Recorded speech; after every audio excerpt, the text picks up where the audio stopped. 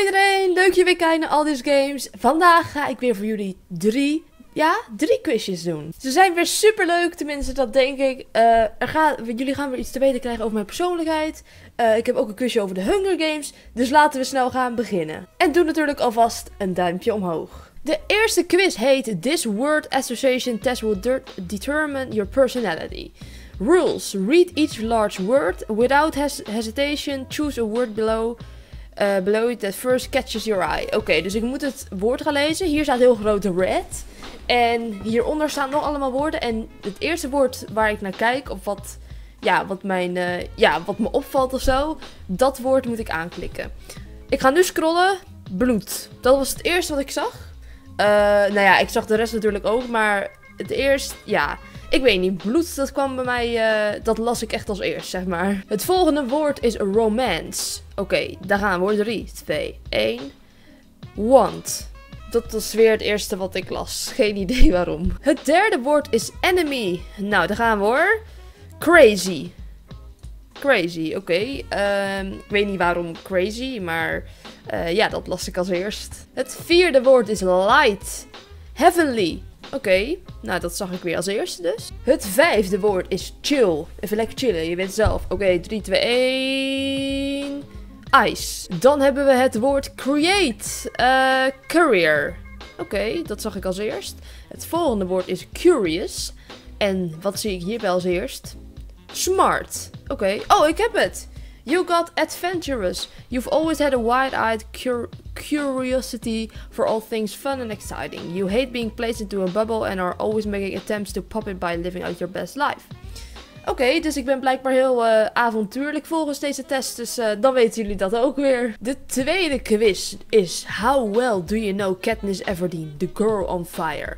Als je Katniss Everdeen niet kent, die is van de Hunger Games films natuurlijk, de hoofdrolspeler van de Hunger Games films. Ik ben zelf een Hunger Games fan, ik heb alle films gezien, ik heb de boeken gelezen, dus ik vind het zeker een goed verhaal. Dus we gaan gewoon kijken. How well do you know Katniss? How many times was Katniss entered into the reaping for the 74th annual Hunger Games? Oh my god. Hoe vaak stond haar naam in de reaping voor de Hunger Games? Volgens mij zat haar naam er 12 of 18 keer in. Oeh, ik zou het echt even niet meer weten. Dat is lang geleden. Het is heel lang geleden dat ik dat boek heb gelezen. En het is ook best wel lang geleden dat ik die film heb gezien. Ik denk 12. 20? Oh, ik had het dus allebei sowieso niet goed. Oh, wat erg. Oh nee, dat was ik echt vergeten. Heel erg. When is Katniss' birthday? 8 mei? Ja, oh, thank god heb ik die wel goed. Before the games, what activity does Katniss say consume the majority of her day-to-day life? Avoiding peacekeepers, hiding from her mom, the accusation of food, working at the bakery. Het eten. Ja, want zij ging altijd met pijl en boog ging ze jagen op dieren.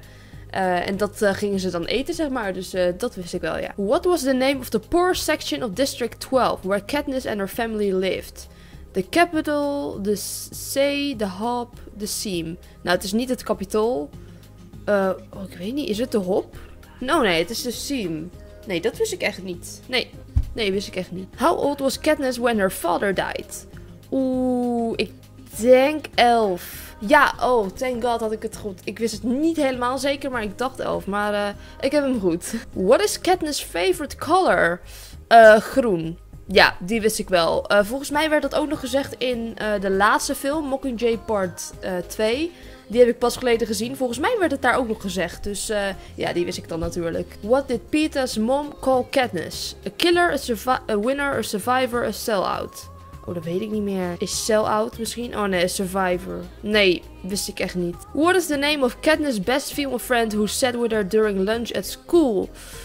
Oeh, Mary, Match, Marvel, Minna. Ik denk Match. Ja, gelukkig. Volgens mij in de films wordt dat niet echt verteld. Maar in het boek wordt het wel verteld.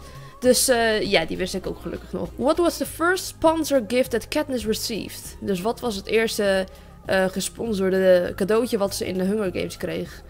Brood, a trident, a spile, burn medicine. Volgens mij burn medicine, ja inderdaad.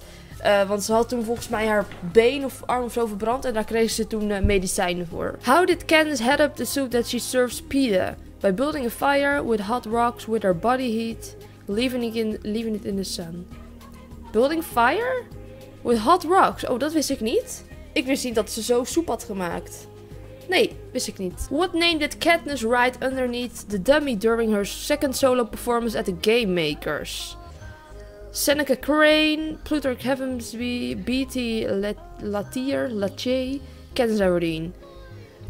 Seneca Crane was dat. Dat was toen in het tweede deel. Toen ging ze een soort pop maken of zo. Als jullie de films hebben gezien, weet je het misschien wel. En toen had ze een pop gemaakt die hing aan zijn nek vast. En dat was Seneca Crane volgens mij. Volgens mij gaat dat daarover. Ja. What was Finnick eating when Katniss first met him? Oh, wat was hij aan het eten toen ze elkaar voor het eerst hadden ontmoet? Bread cubes, lamb stew, roast pig, sugar cubes. Ja, sugar cubes. Toen ik sugar cubes zag, suikerklontjes, wist ik het meteen. Dat was hij uit eten natuurlijk. Ja, dat wist ik toen meteen. What did President Snow insist Katniss wear for her quarter quell interview? A wedding dress, a graduation cap and gown, a basic grey outfit, handcuffs. Was dat niet een wedding dress? Ja, precies. Het was gewoon een wedding dress. What did Katniss see on the television at Mayor Undersea's house? Major Undersea, wie is dat ook alweer? An uprising in District 8, an innocent man being accused. Ja, die. Nee, oh niet. Oh. Ik zat nog te twijfelen, want iets, dat eerste over District 8, dat was ook een keer op de tv. Maar dat tweede was ook een keer, volgens mij, op tv. What was Katniss fascinated by when she met President Coin? Her hands, her eyes, her hair, her teeth. Ik denk haar ogen. Oh nee, haar haar. Ja, President Coin heeft best wel mooi haar. Het is heel zilver en grijs. Dus het ziet er best wel cool uit. Dus ja, dat snap ik wel. Which of the following was not one of Katniss' conditions for being the Mockingjay? To kill President Snow, to keep their family cat, to have a limited supply of morphling, to hunt with kill above ground. Ik denk deze. Oh nee, niet. Nee, ik had echt geen idee. What is the name of the song that Katniss sings to Pollux? The Hanging Tree. Natuurlijk, dat liedje kennen we allemaal. Tenminste, als je de films kijkt, ken je dat liedje sowieso wel. The Hanging Tree. Super, super mooi lied is dat. How many different types of arrows was Katniss given after becoming the Mockingjay? Volgens mij 3. Ja, want in de laatste film, Mockingjay Part 2, had ze volgens mij 3 verschillende pijlen. Dus die wist ik. What did Katniss say at the end of her first live propo? There is fire. If we burn, you burn with us. The end is near. If we burn, you burn with us. Ja. What was the name of the Katniss squad? Squad 501, 451, 145, 401. 401? Oh nee, toch niet. You got 12 out of 20 right. Ik heb best wel veel goed eigenlijk. Ik wist best wel veel. Ja, ik wist best wel veel. Ik sta versteld. En dan de laatste test alweer van vandaag. This 8-picture test will reveal a deep truth about you. It really will. Dus blijkbaar gaan ze nu, gebaseerd op 8 foto's, gaan ze een heel diep feitje van mij bekendmaken. Ik heb geen idee wat het is. We gaan het gewoon lekker doen. How does this picture make you feel? Hopeful, uneasy, challenged, under pressure, worried, inspired.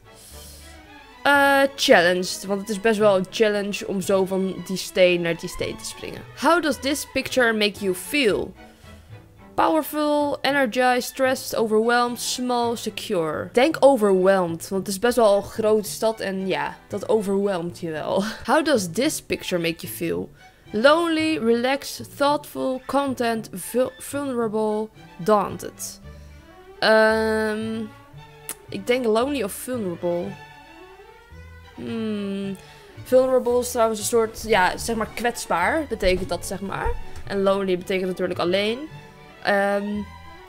Ik ga voor vulnerable. Ja. How does this picture make you feel? Panicked, scared, intrigued, threatened, unhappy, confused.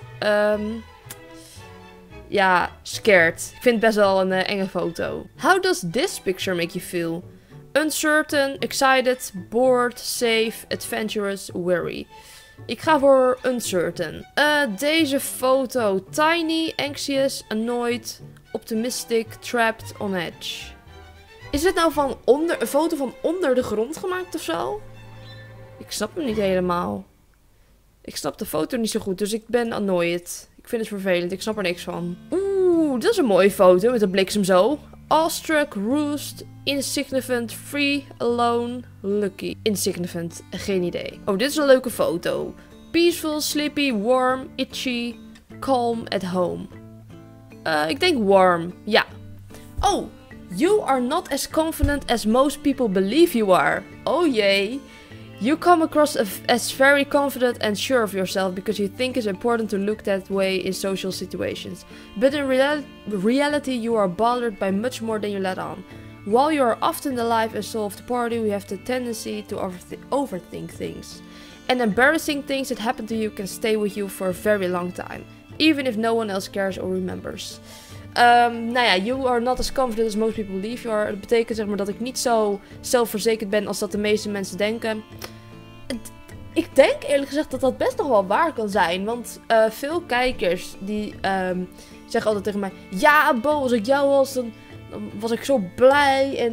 En je hebt zoveel vrienden en je leven is zo goed en perfect. Maar ja, natuurlijk ben ik er niet overal zelfverzekerd over. En ik denk dat heel veel mensen wel denken dat ik zelfverzekerd ben. Ik denk vrijwel dat iedereen van jullie denkt dat ik zelfverzekerd ben.